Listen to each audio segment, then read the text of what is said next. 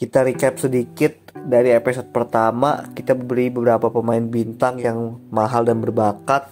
Seperti kita beli Mbappe dari PSG, lalu juga kita dapetin Haaland dari City, serta Theo Hernandez dari AC Milan. Lalu juga kita mendapatkan fullback dari Liverpool yaitu Trent Alexander-Arnold, serta back dari City Ruben Dias.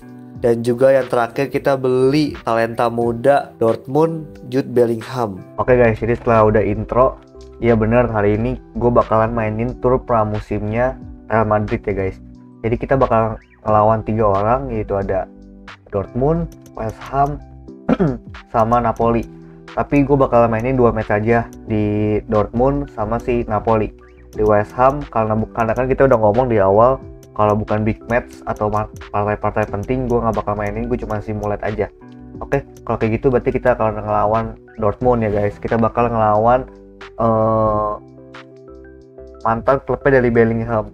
Oke, di sekarang ini gue bakalan pakai formasinya si yang 4-4-2 flat ya. Jadi gue bakalan mainin 4-4-2 flat. Gue bakalan debutin 5 pemain kita yang kita beli kemarin. Oke, kalau gitu kita langsung match aja. Sampai ke matchnya ya guys. Oke guys, kita langsung sampai di matchnya. Gue bakalan tutup muka gue karena ini ada openingnya lumayan bagus.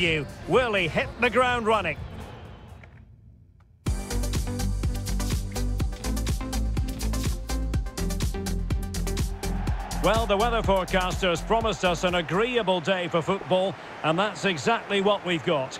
I'm your match commentator, Derek Ray, and sitting alongside me, the former Arsenal, West Ham and Advantage, Borussia Dortmund. Allaire. Firing it in. Well, it wasn't a simple save to make. Nice save, Courtois.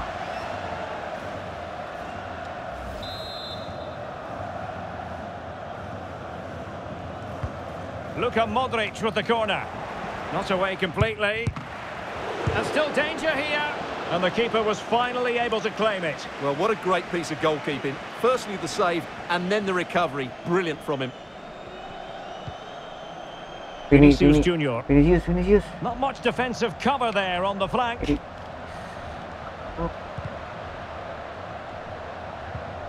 And Bellingham. And return to Mbappe. And the keeper able to deal with it.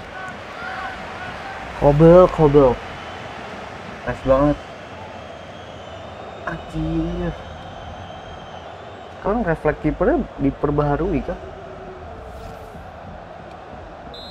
Apa jadi Rodrigo yang nendang dah?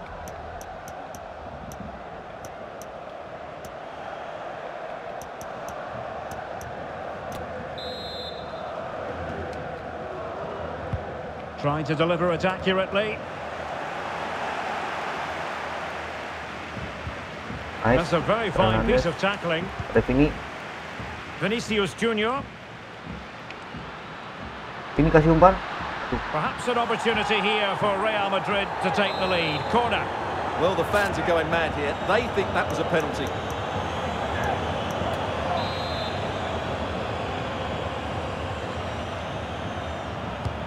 And he's fired over the corner.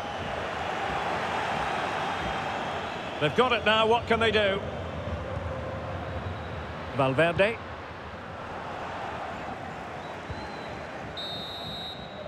And the whistle is sounded for half-time in this. This might be ideal for the counter. They need to get bodies back. Mbappe. Let's go! Yes! Goal debut Mbappe guys. Nice. Goal debut Mbappe, nice banget.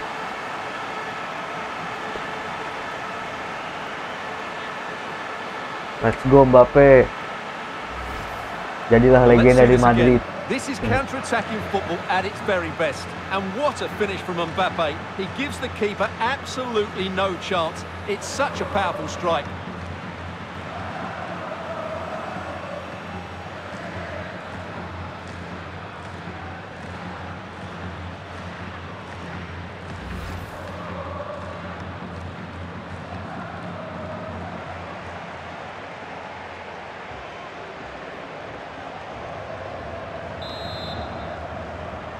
Lanjut lagi. Well, Borussia Dortmund restart the match. Will that goal have the effect of stinging them into action? Pelan.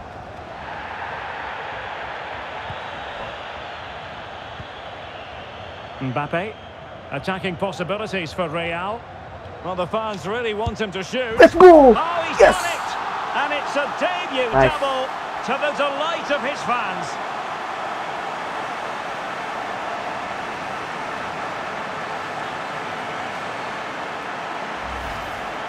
Well, here it is again, and it was never really in doubt, was it? He was always going to score from there.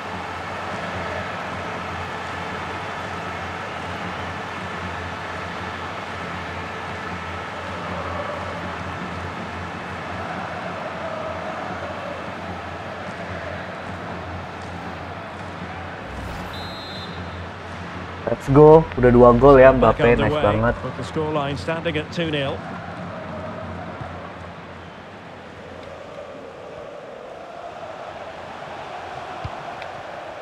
Using all his defensive acumen to cut it out.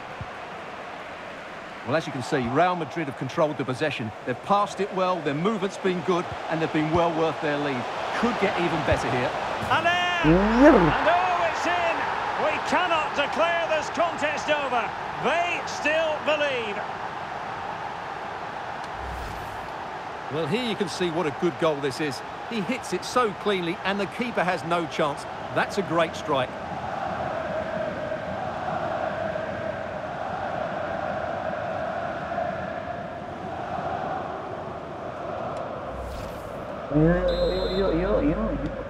Well, the action continues. Really inventive stuff from Real here. Rodrigo.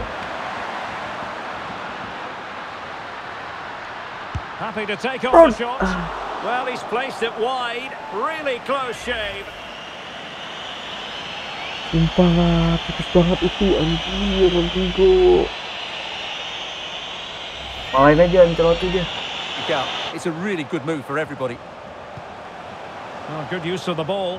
Has eyes for goal. Banget, Oh, good Porto. work to deny the opportunity. Substitution for Real Madrid.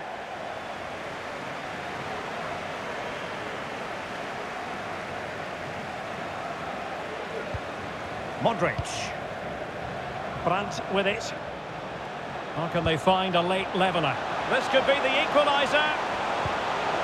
Well, last gasp defending, but brilliant defending.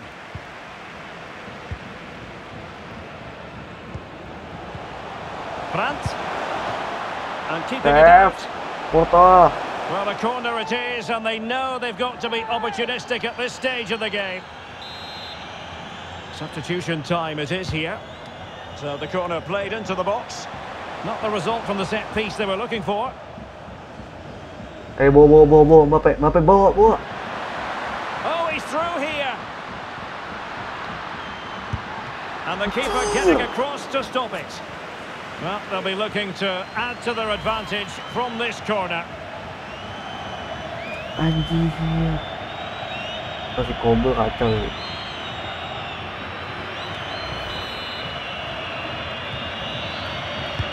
And over it comes. Let's go! An alert reaction to tip it over. Corner again. Iya.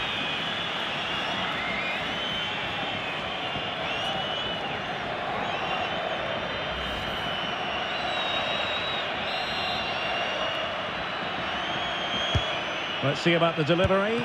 Excellent save. Well, you're absolutely right. It's a top quality save, but they're running out of time here. Anjir lah.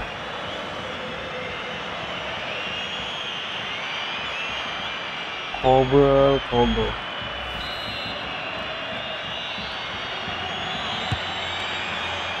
It's got to be. Oh, can you believe what we've just seen? I think we're going to be viewing that goal time and time again.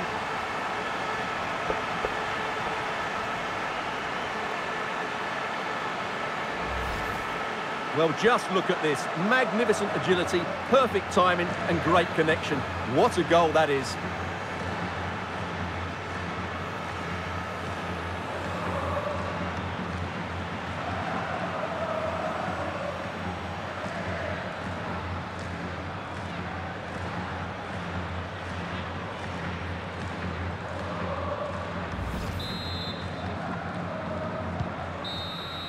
And the referee says Let's that go, will do menang. it. It's the end of the game, and it's a victory for Real Madrid. First Their win fans ya, are going to be first happy match, with this. first win, Well, Derek, nice they were banget. dominant in most aspects of GG, the game, particularly that. Real Madrid, They need to get bodies GG back. Dortmund.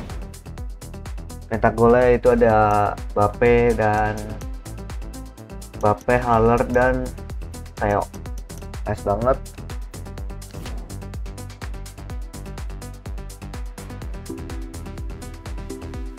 Untuk statistiknya kayak gitu.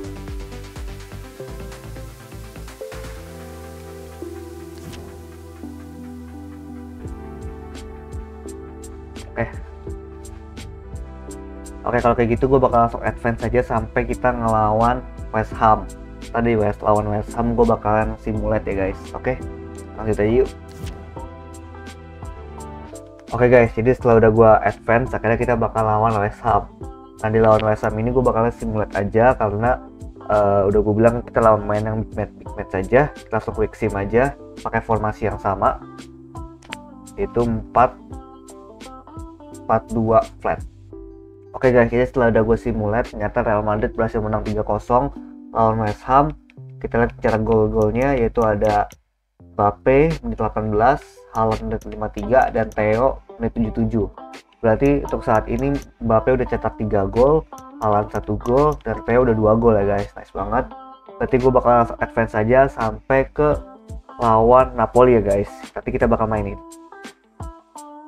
Oke guys, jadi setelah udah gua advance, akhirnya kita bakal ngelawan Napoli di match ketiga untuk pramusim ya guys. Nah, di saat ini gue bakalan pakai formasi yang 4-4-2 holding. Gue bakal coba main agak ke defense karena si Napoli kan mainnya attacker ya. Gue bakal cobain untuk mainin si Camavinga dan Tchouaméni di CDM. Oke, dan gue bakal mainin Militao dan Rudiger di back. Oke, nanti kita bakal langsung play match aja. Let's go.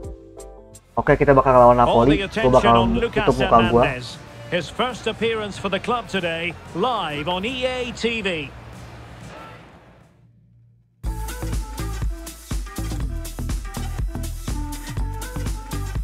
Sepertinya sih kalau pramusim ini nggak ada scene awal bagus ya. Langsung masuk aja gitu. And we have pre-season action to bring you with the final group stage game just moments away. How do you see it panning out, Stuart? Well, both these teams will be looking for a strong finish to the group stages here today in what has been a really good tournament so far. Certainly the quality of the football has been excellent. Just hope that's the case again today. Banget. Vinicius. To take on the shot. Corner given. Nice banget. Nice fake. Nice shoot. Fake ke kiri. Shoot. Nice. Sayangnya belum ini ya. Rodrigo bikin cetak gol kayak kemarin lagi Rodrigo. Can someone get on the end of this? Aduh. Mulu coba ini. The starting 11 and the striker today is Victor Osimhen. Could go ahead. Nice banget Courtois. Theo jangan mau kalah Theo. Osimhen. Going well. Terrific. Nice banget, let's go. Corner conceded, it came off the defender. Nice defense. Oke, fansnya goyang-goyang ya. Dia bakal main deket. Keen to take it short here. Lobotka. Gak bisa. Just the challenge that was required. Nice banget. Vinicius Junior. Oh, nice ball over the top to chase. Really important tackle.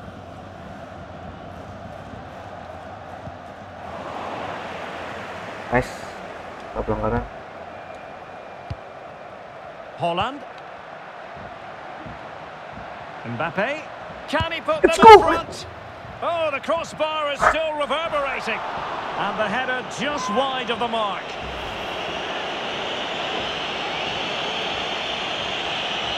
Astaga, Lan.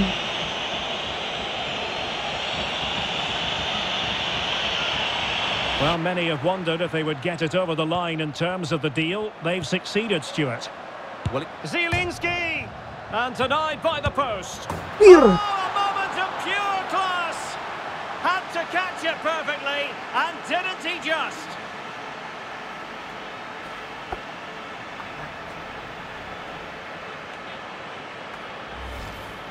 Well, as the replay shows us, it's a decent first effort, but he's so quick to get onto the rebound. That's a good finish.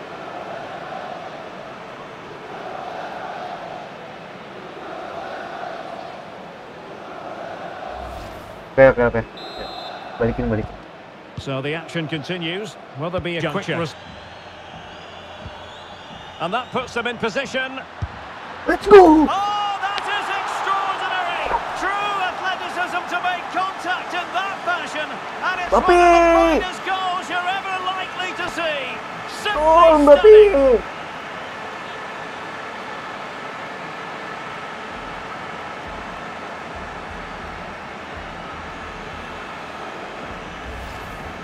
Well, as you can see, they don't come much better than this. It's a goal of the highest quality. Wonderful piece of skill.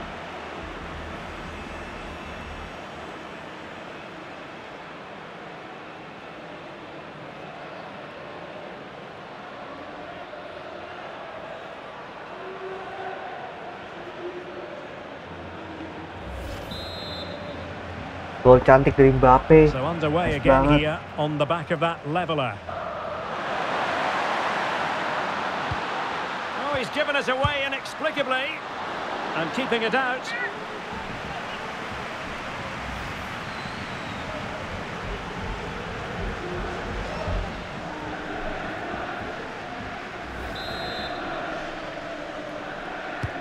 Corner kick played in.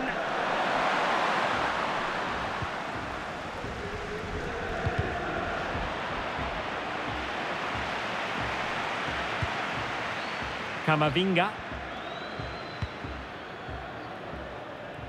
Rodrigo. Now Haaland. High quality defending. Well, we're inside the final 10 minutes in this one. Lobotka. Oh, it might be. Still could be dangerous. And the teams are level, and every corner counts at this juncture. And they're making a change. Now sending it in. Well, it has come to nothing. And with that, the attack fizzles out. And the conditions look pretty good for the counter-attack. Will they profit from this situation? All in all, a broken counter-attack.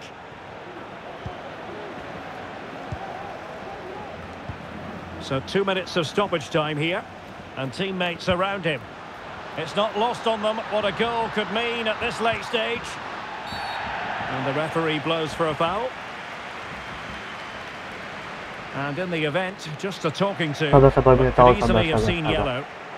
Untung nggak merah, itu nggak merah.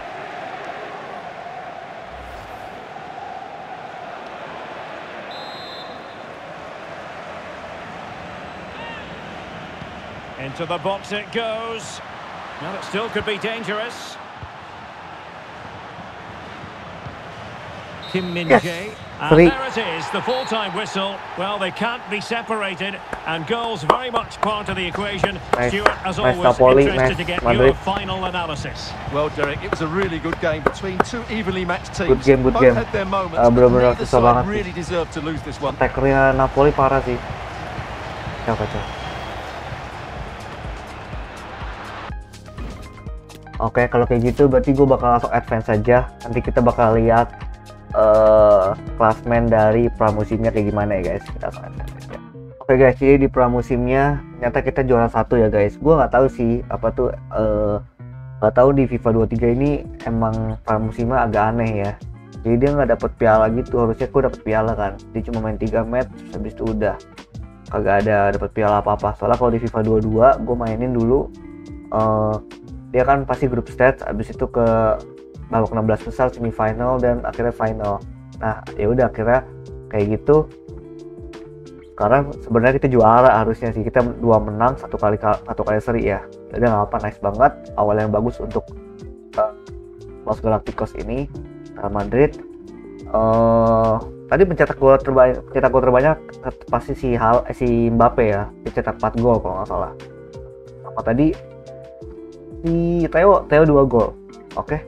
Kalau kayak gitu berarti gue bakal langsung advance aja. Kita lihat next kita bakal ngelawan siapa ya. Oke guys, jadi ternyata untuk di part selanjutnya kita bakalan ngelawan Eintracht Frankfurt di final UEFA Super Cup.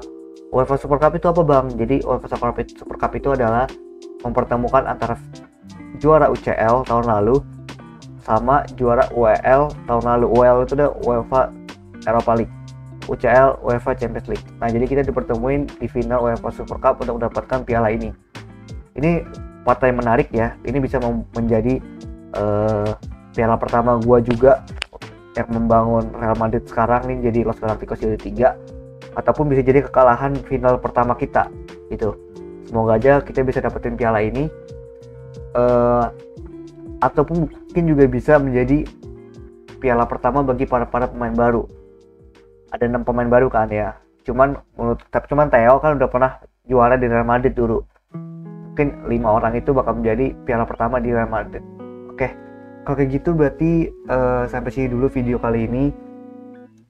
Thank you banget yang udah nonton, thank you banget yang udah like dan subscribe.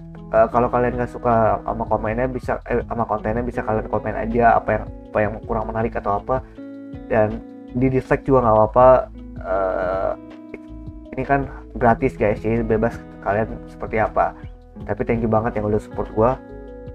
Sama kalian juga bisa follow TikTok gue juga bakal bikin recapnya di sana. Karena di YouTube Short itu nggak bisa lebih dari 1 menit, jadi gue bakal bikin di TikTok. Thank you banget yang udah nonton ya. Bye bye.